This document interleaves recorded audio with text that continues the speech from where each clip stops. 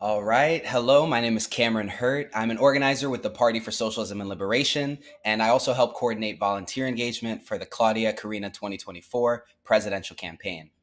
We have here Dr. Cornel West, Claudia de la Cruz, and Dr. Melina Abdullah to discuss the recently announced agreement between both campaigns to cooperate in a number of states.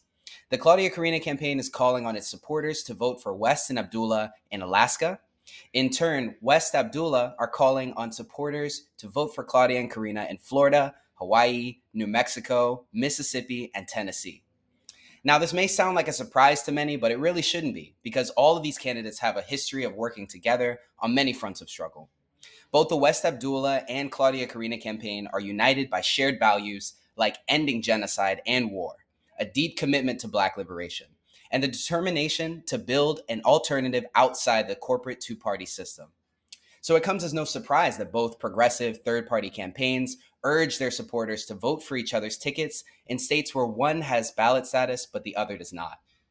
Because of undemocratic obstacles that third-party candidates are subjected to, that Democrats and Republicans are not, both campaigns have had to carry out massive petition gathering efforts and then defend their ballot status in extensive and massively expensive court battles amid challenges brought by Democratic Party affiliated lawyers. This agreement aims to maximize the ability of voters to send a clear message that they reject the twin parties of war, racism, and Wall Street. And it's in this context that I want to open up the floor to the candidates of both campaigns.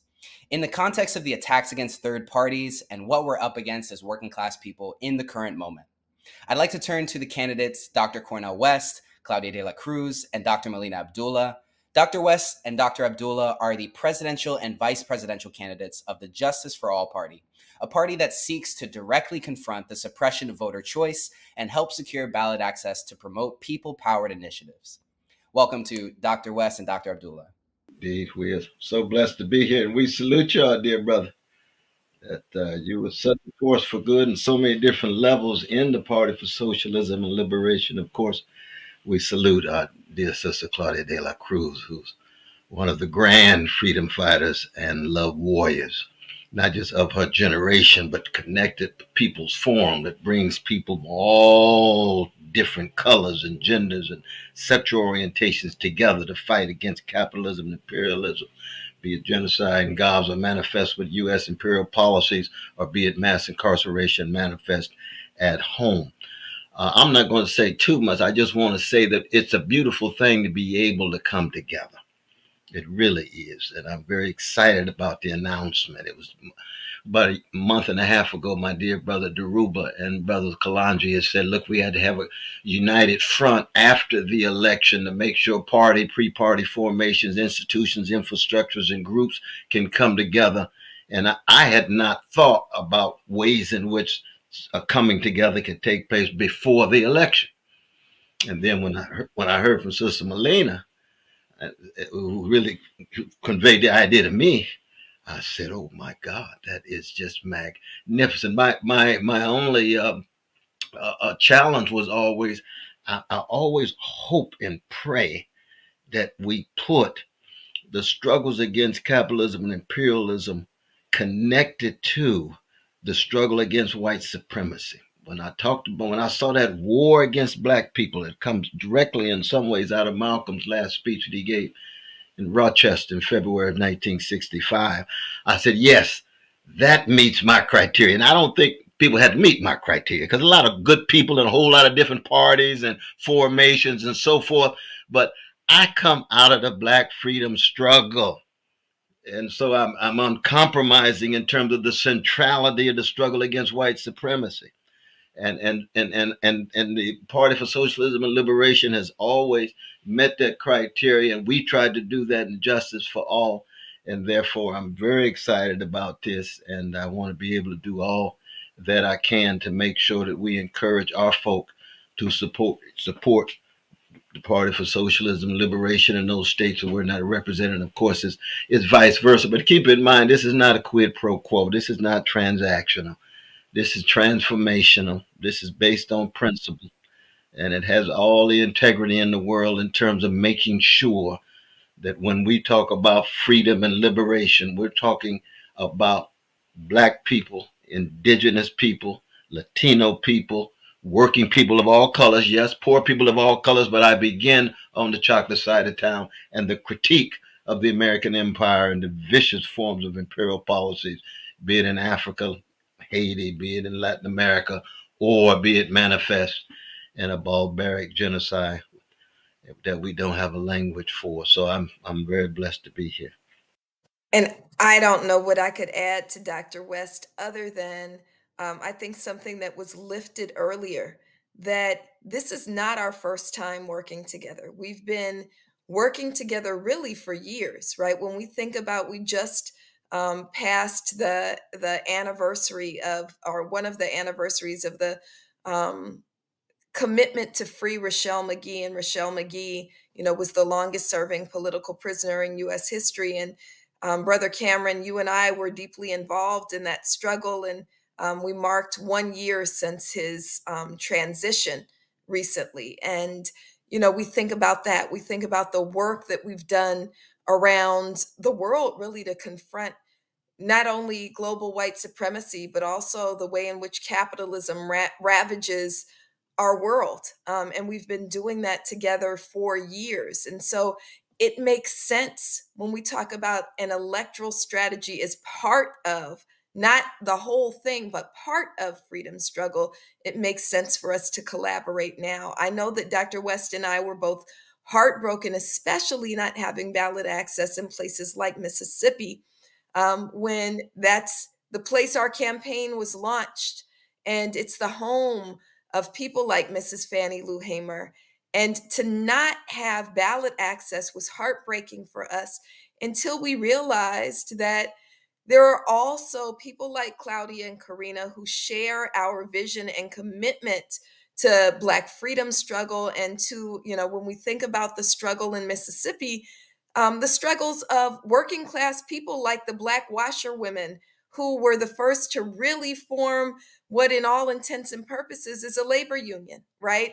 That we have a Claudia and Karina who do have ballot access there. And it makes sense for us to say, look, it might not be us that you're voting for, but we share these principles. We are not in this out of ambition or ego. We are out in this out of vision and out of a longer term commitment to the freedom of our people. So we're very, very grateful and encouraged by this collaboration. Thank you so much. Incredibly powerful, Dr. West, Dr. Abdullah. And next up, I want to introduce Claudia de la Cruz, who's the presidential candidate for the Party for Socialism and Liberation, a political organization that fights for socialist transformation and reorganization of society, a system where working and poor people hold political and economic power and use it to meet the needs of all people and to preserve the planet. Please welcome Claudia de la Cruz. Thank you so much, Cameron. I'm just delighted. I'm very inspired and excited about this collaboration. We've marched together. We've been in panels together. We've protested in many different fronts together. And so it makes sense for us to continue to build that principled unity.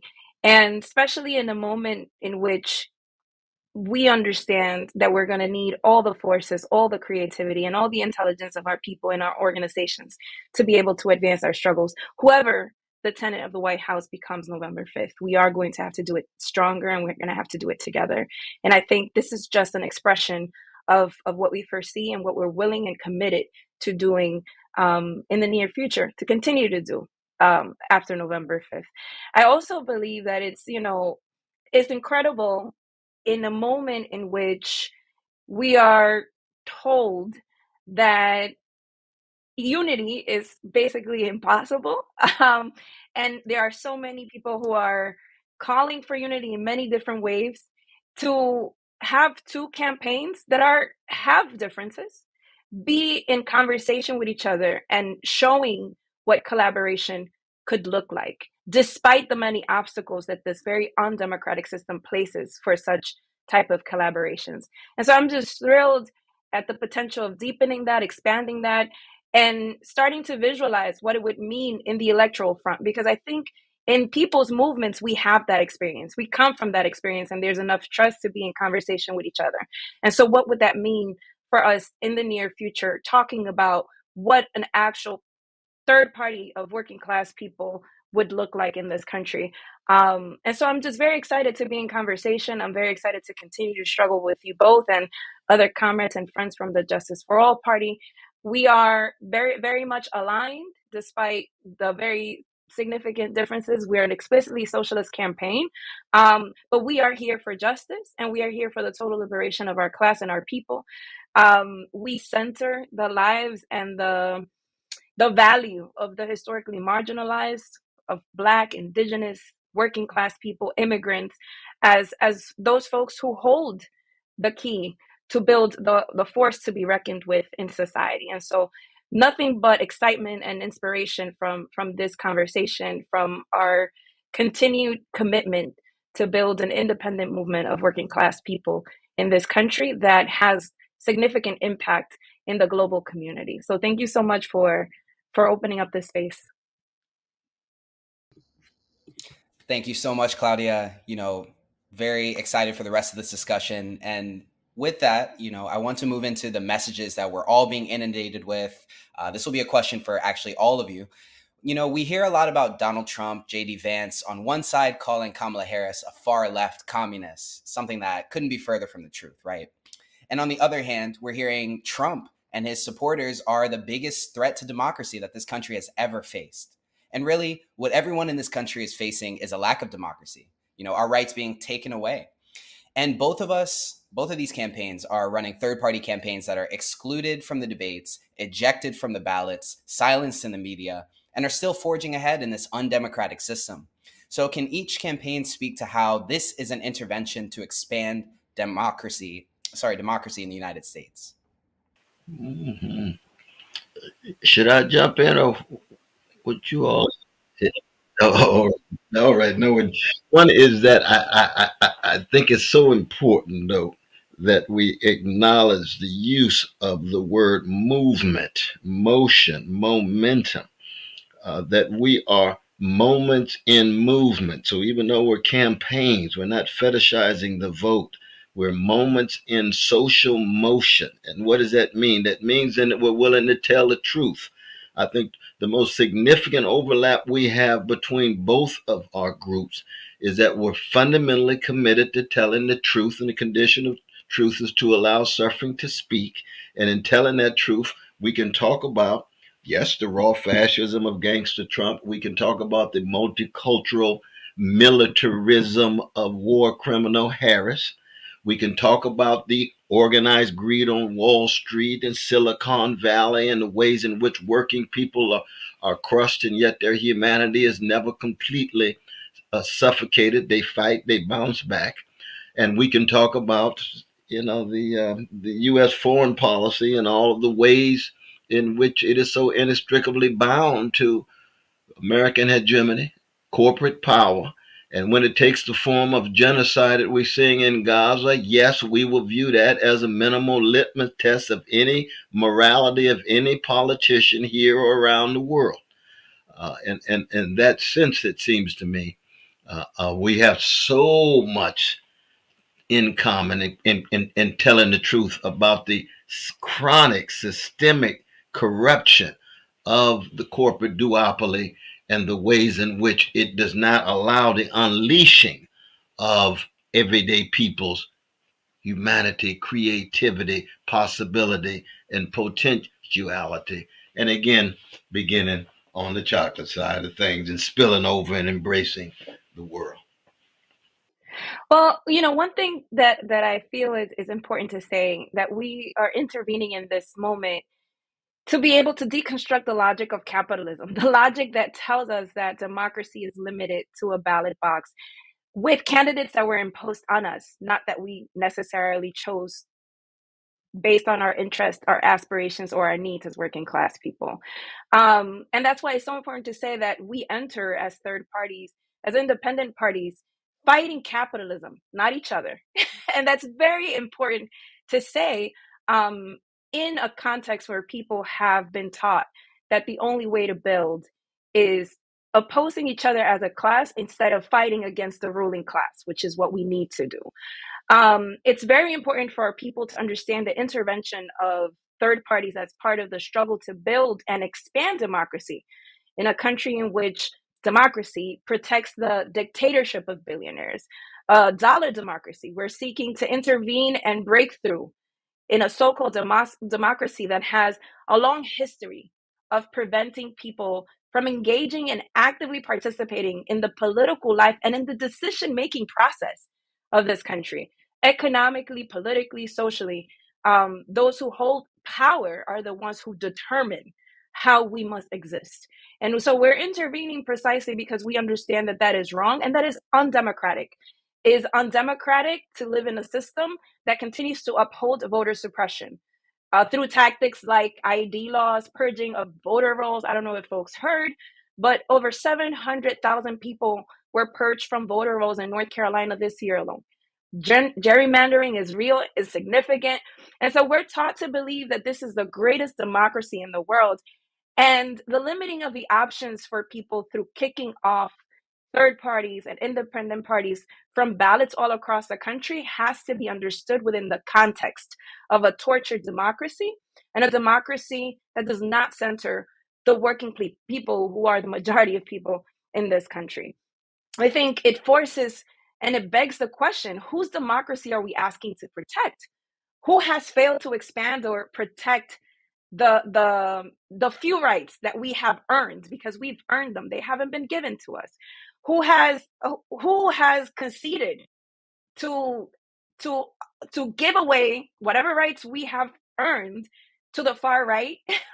Who has prevented us from gaining real people power? I mean, these are all questions that I think third parties and independent parties like ours push people to ask themselves. And then that question, then we could come to the conclusion, and I hope we come to the conclusion, that we need an independent movement of working class people to build a political instrument that actually represents our needs, our desires, our aspirations, our dreams, our interests, because we cannot expect that the two-party system that is paid for by Wall Street, by corporations, by the military contractors, who seem to be more and more aligned with each other to protect our rights against those who sign their checks.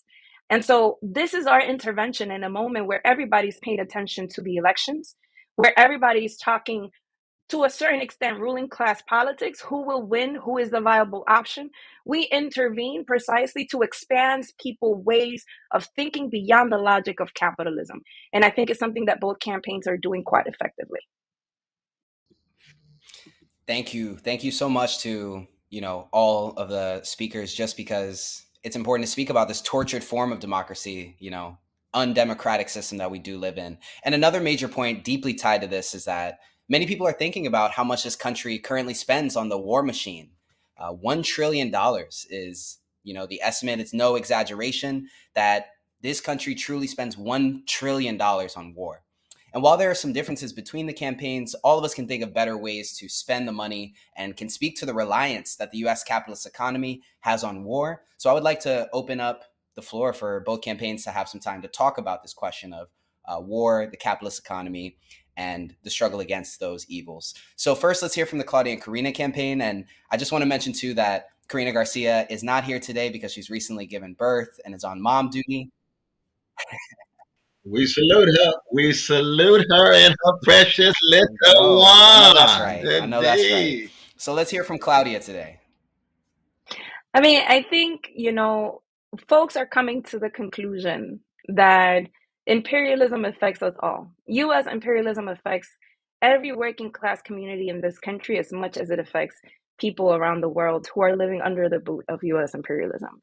And there's a realization that unfortunately has cost the sacrifice of many families in Gaza. I think in the last year, people have come to understand the connection between the investment, the brutal and criminal investment of this country in war and its war machine against our siblings across the globe, and how that harms our communities here and our communities across the seas. To spend $300 billion, to invest $300 billion of tax dollar money to continue to fund a proxy war in Ukraine is criminal. To fund every year $400 billion of taxpayer money of the United States for the continuation of a campaign of extermination against the Palestinian people that did not start a year ago, but started 76 years ago. So we're talking about over $300 billion in the course of 76 years. That is criminal. And it's criminal on both ends. And so to think and speak about capitalism in its domestic form is to speak about the fact that we don't have access to free healthcare, to quality healthcare, that we don't have access to free education from pre-K to grad school, that the majority of people who go to school, who are working class, will end their studies with at least $40,000 worth of debt at the minimum. It's to say that we don't have investments in infrastructure that could secure and save the lives of people in climate disasters that are accelerated by US imperialism, like what we saw not too long ago in the South. So all the divestment from life-giving structures that take place in the United States, all of that wealth that we work to produce, that is hoarded by a small group of people, is utilized to bomb, to invade, to kill, to slaughter our siblings across the globe. And so we have a historic responsibility as people living in the belly of the beast, in the belly of empire, not only to be anti-capitalist, but also to be anti-imperialist, to stand against the US war machine. We've seen the demands coming from working class people all across this country for a ceasefire, for an arms embargo against the colonial state of Israel. And what we've received from the ruling class that is now collaborating with Netanyahu is not complicit, it's collaborating in genocide, is the expansion of war. And so we have a responsibility to continue to make it impossible for them to govern, impossible for them to keep on with business as usual. We need to stand in solidarity with our brothers and sisters, because the same enemies that are slaughtering them are killing us in this country, are deepening poverty, are not allowing us to live with dignity. And so I think from the Vote Socialist campaign, our understanding of our domestic issues are intrinsically connected to the foreign policy of this country.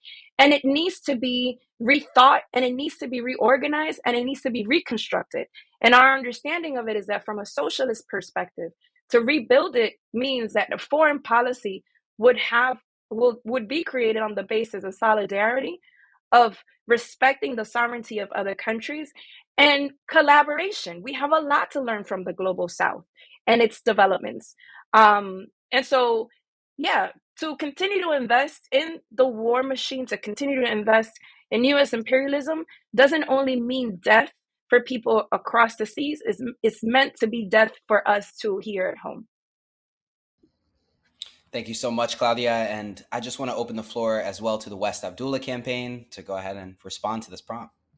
Well, I'll echo so much of what Sister Claudia said, that, when we think about budgets, when we think about the spending on genocide, there is a moral question, right? There's a moral question, and all of us in both campaigns are parents. And it becomes very difficult for me sometimes to talk about the genocide in Palestine without becoming emotional. And I've learned to not apologize for my emotions and be grateful for my tears, because it means that I still have humanity, right? I haven't been killed. Capitalism hasn't killed me yet. White supremacy hasn't killed me yet. It hasn't killed my soul. And so I'm grateful for my tears. There's a moral question that any parent and any human being should ask, right? How could it possibly be right to slaughter what's now estimated to be 100,000 people in just over a year in Palestine? We should all be sickened and weeping and outraged. That should fill us. And as Sister Claudia was uplifting, there's the moral question, and Dr. Julia Malveaux often talks about budgets as moral and ethical documents, but she also says there's zero-sum games. And I think that what Sister Claudia was uplifting is that when we spend trillions of dollars, and that's the Pentagon budget alone, trillions of dollars on war that is immoral and sickening and an abomination, we're also committing genocide here at home, right? When we say that we are spending all of this money for Israel to kill Palestinians, that means that we're not housing our folks. We're not providing health care for our folks. We're saying that there's no money for education, right? But really, if we reprioritize, there's enough money, there's enough resources for all of that. We could have quality education, pre-K through PhD, guaranteed for everyone. We could have health care for everyone. And I mean, address it as the healthcare justice issue that Dr. West and I understand it to be, where we say it's not just healthcare for all, but it's also undoing the system of medical apartheid, right? We could have housing for everybody. And I don't mean, I live in California, and I know, Brother Cameron, you've seen what some of these so-called leaders are saying, putting people in tiny homes and parking lots, which are basically trailers with outhouses. No, we could have housing that one of our brothers, Pete White, says the question should be, would your mama live there, right? We could have housing that's fit for the inhabitants of human beings if we made different choices. So this is both a foreign policy, but also a domestic policy question. And I think at its heart, it's a moral and human and spiritual question. Where do we want our dollars to go? And if you talk to any human being, I think if you say, would you rather spend $1 on war, or would you rather spend $1 on clean water? Would you rather spend $1 on killing children in Palestine, or would you rather spend $1 educating children here at home? I think that pretty much everyone, working class people especially, are on the same page. Absolutely. You know, those are two eloquent statements. Really, it's powerful. I mean, it's when Brother Martin used to say the bombs dropped in Vietnam land in ghettos and barrios and reservations and poor white communities within the United States. He was talking about that intimate relation between domestic policy and foreign policy, between imperial policies on the one hand and the predatory capitalist policies at home. And we begin to see the continuity. We begin to see militarism with cop cities. How many is it now, Sister Melina? They talk about in the states for cop cities. There's 86 of them.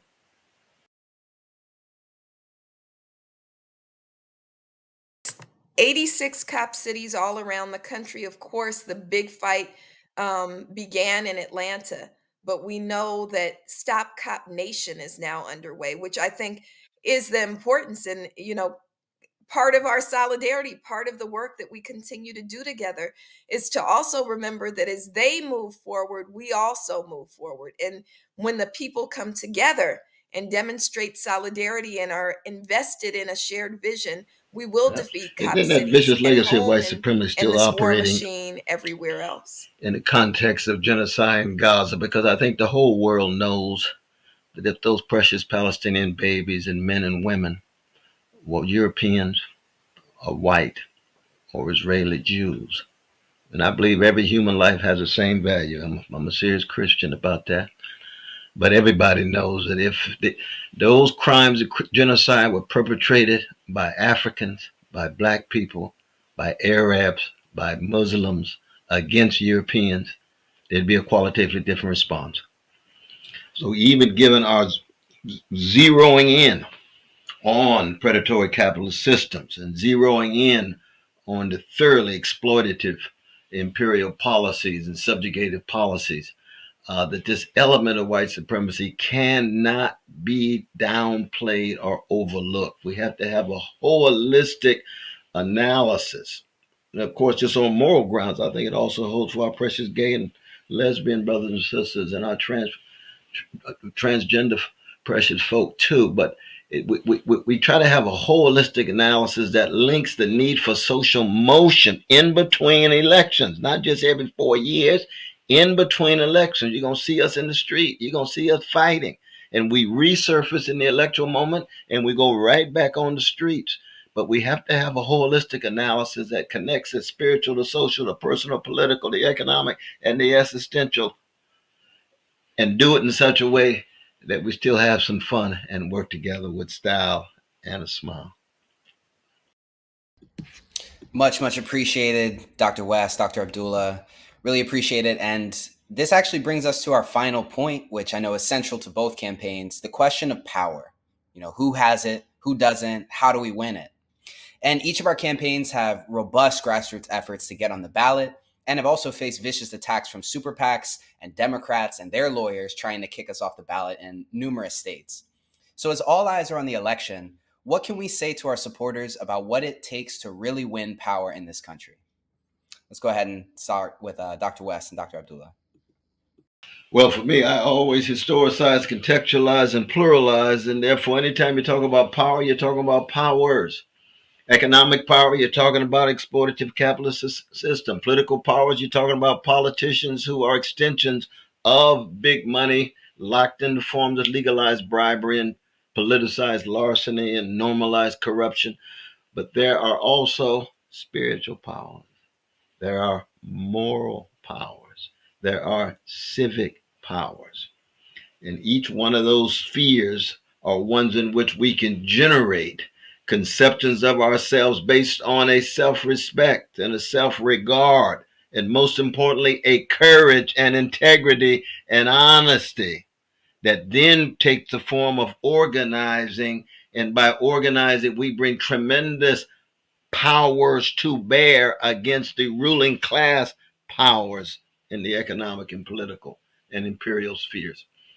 And in that way, we head toward the kind of revolutionary transformation that is required if those lives don't call everyday people are ever going to live lives of decency and dignity here in Africa, in Asia, in Latin America, in the Caribbean, in Harlem where I live, or on the south side of Chicago or Los Angeles where I am right now.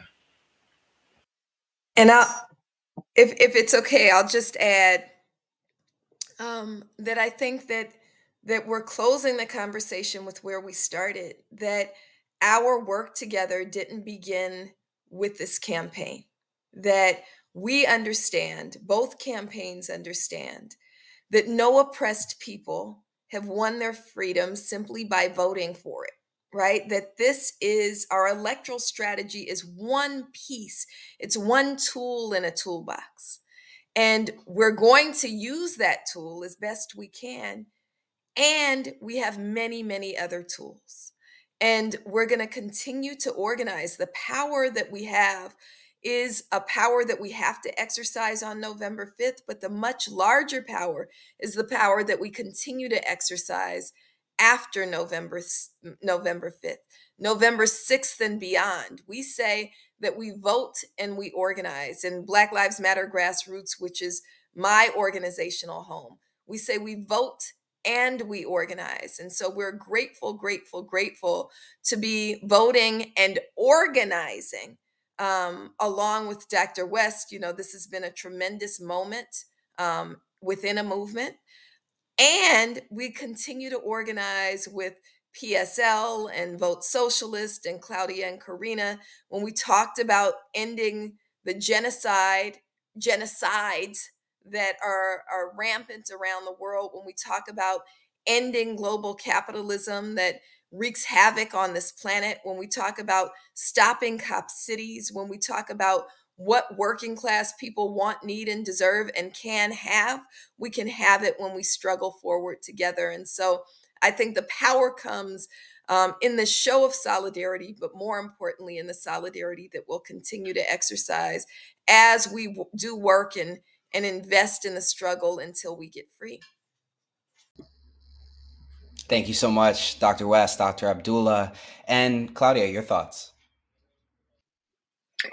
Well, I often think about Amilcar Cabral's quote that says, "Tell no lies and claim no easy victories." I think we should keep that in mind. And as both Dr. West and Dr. Abdullah mentioned, our strategy is larger than an election cycle. And elections are a tactic. Elections are a way of intervening in a specific moment. But what we are attempting to build is an independent movement of working class people that have the confidence to fight back, in every space and at every moment against the capitalist system that strives to kill them, to kill us and to kill the planet. And when we launched this campaign, when we conceptualized this campaign, we conceptualized it precisely as an intervention that could engage in mass education, that could engage in reactivating or activating people who are new to movement in a moment where there is a heightened level of mobilizations, understanding that in the patterns of histories, there is ebbs and flows in movements, and that ultimately people need to join political organizations. People need to build organizations that allow them to strengthen themselves in the creation of a movement that allows them to become contributors, active participant in the development of the power that belongs to the people. Because yes, capitalism has economic and political power. But let's just think about the 160 million people who are living in or near poverty in this country. And what could happen if that great majority gains class consciousness? What could happen if that great majority understands that the ruling class has not their interests at heart? And so that is the majority of people that we have the task of activating, not during the election cycle, but every damn day of the year. And so building organization also allows us to advance our struggles around immigration rights, to advance our struggles around police brutality and against mass incarceration, to advance our struggles for every small and large civil and human right that we so much need and deserve. And I think it's important to say that because we have a sleeping giant in this country, and that is the working class. Folks that have understood that the ruling class and its two-party system does not work for them, but there's an imposition of hopelessness. There's an imposition of isolation.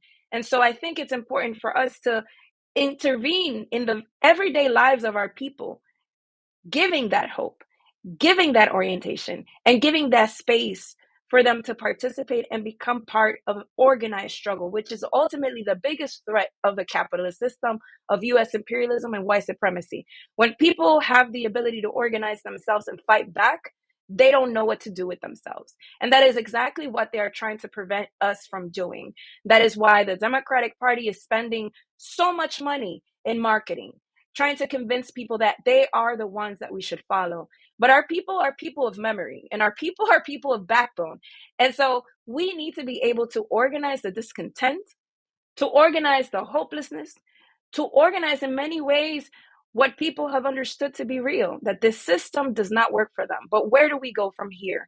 And where we go from here is building a force to be reckoned with. But we have to do that every day of the year, 365 days.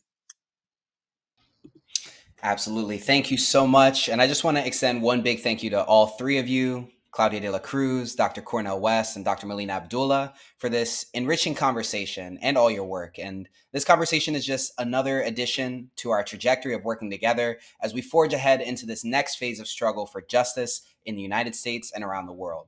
And to repeat the point from earlier, the Claudia Karina campaign is calling on its supporters to vote for West and Abdullah in Alaska, and in turn, West Abdullah are calling on their supporters to vote for Claudia and Karina in Florida, Hawaii, New Mexico, Mississippi, and Tennessee. So I want to invite any of you who are watching to stay connected with our campaigns. You can go to cornelwest2024.com and votesocialist2024.com to learn more about these campaigns and follow them on social media. So we'll see you at the polls and in the struggle for justice.